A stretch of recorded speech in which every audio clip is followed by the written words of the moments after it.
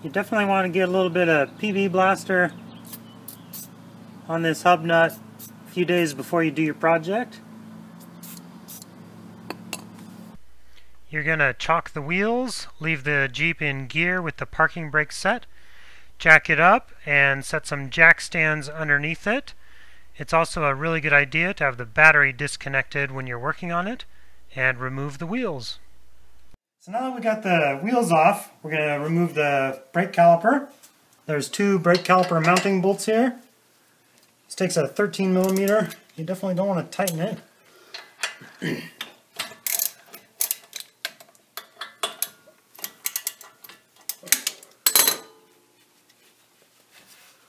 We're going to take these two bolts all the way out and get the brake caliper out of the way.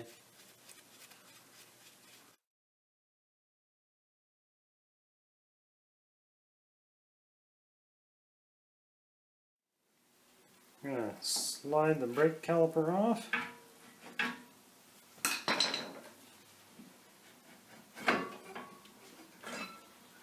We're going to take a wire and hang it up here. You don't want to put a lot of torque on your brake line there, so you don't want to let it hang from that.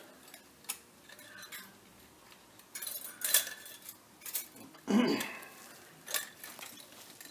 we're going to remove the brake rotor.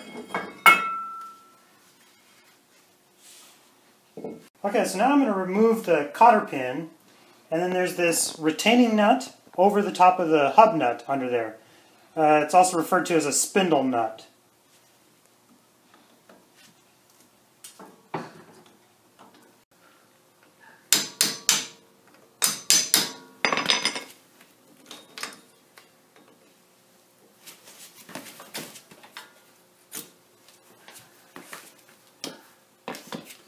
So you got this retaining cover here. Underneath that, you've got this little washer, which we're going to keep that. And then there's your hub nut. Okay, next we're going to remove the hub nut. And to do that, we've put a crowbar in here on these studs to help hold it in place. It takes a 36 millimeter socket, and we already put some PB blaster on that earlier today. So we're going to try to get it off there.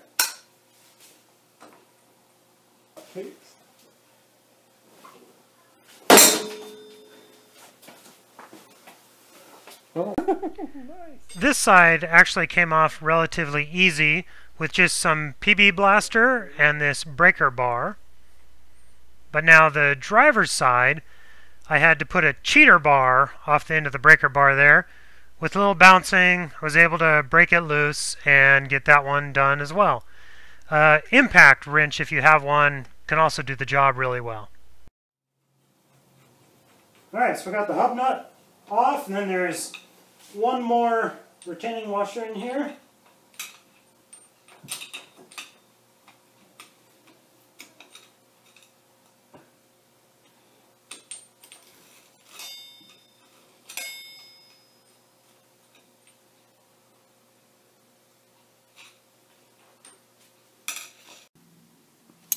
Okay, now on the back side of the hub here, there's these three hub retaining bolts. They're 13 millimeter. You got to use a 12-point socket, and we're just going to loosen them a bit and leave them in place. And then we're going to put a socket on the end of it to kind of pound the hub out a little bit. There's one more on the back side there that you can't quite see. All right, so now we're going to put a socket on the end of the bolt to protect it, and just kind of tap the hub out a little bit. And you might have to move the steering wheel a little bit to get to these other ones.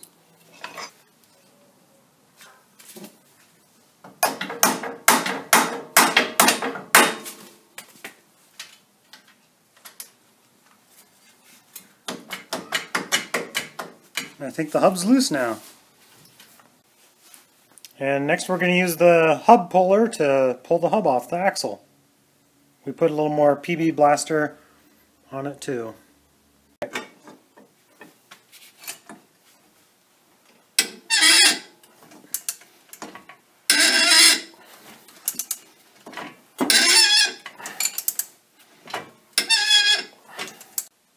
Alright, so we got the hub nut off. we got the hub puller on here.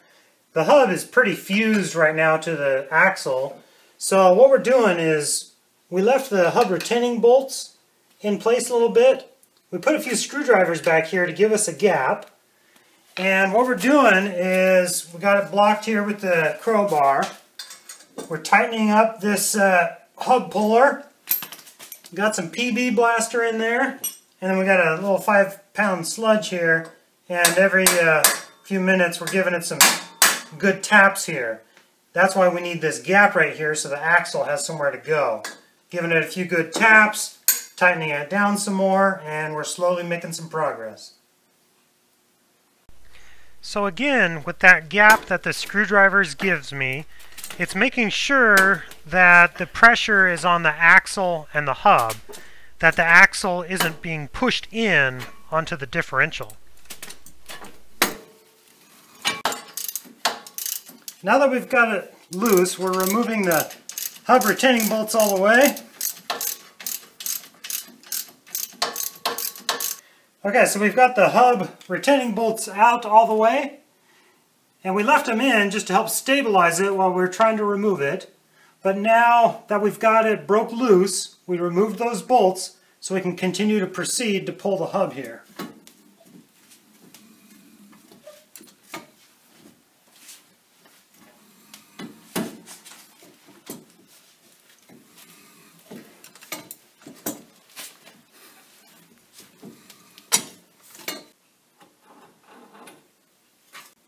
So when you remove the hub, be sure you're not pulling on the axle at all, because this axle will pull out because these retaining bolts are now removed.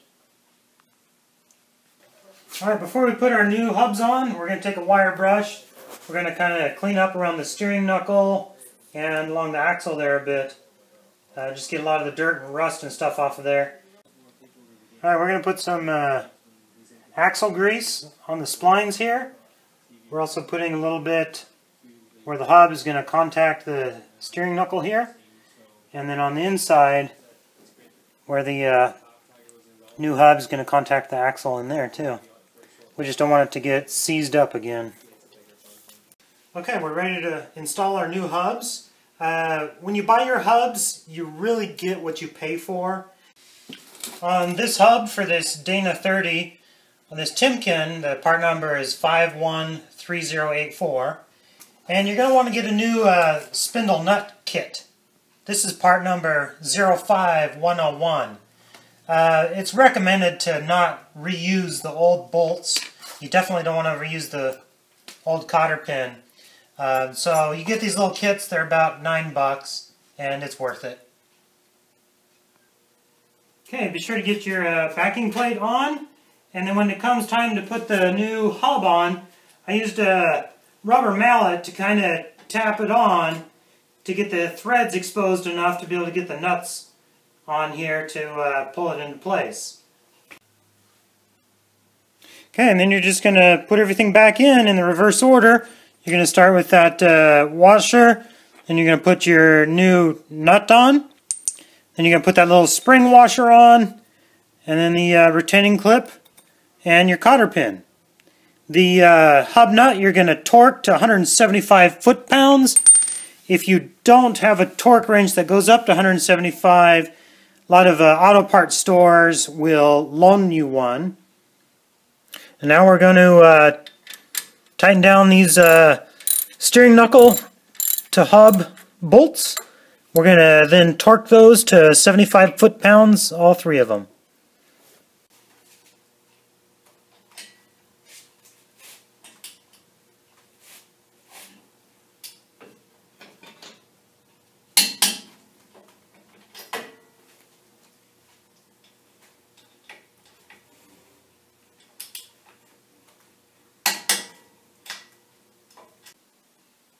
Okay, we put the rotor back in place.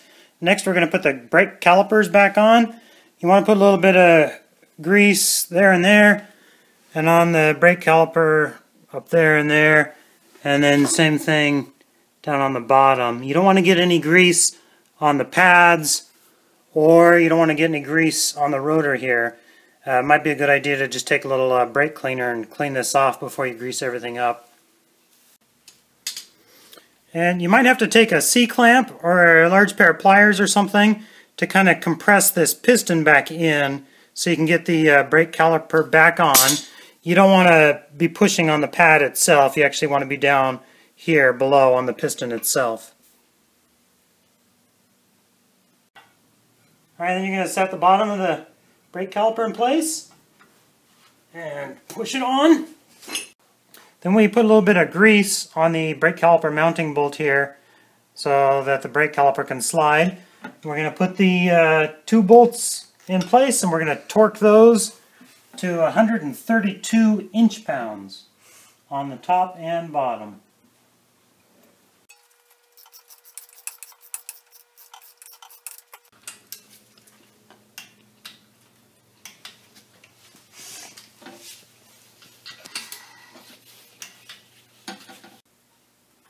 And there's the finished product.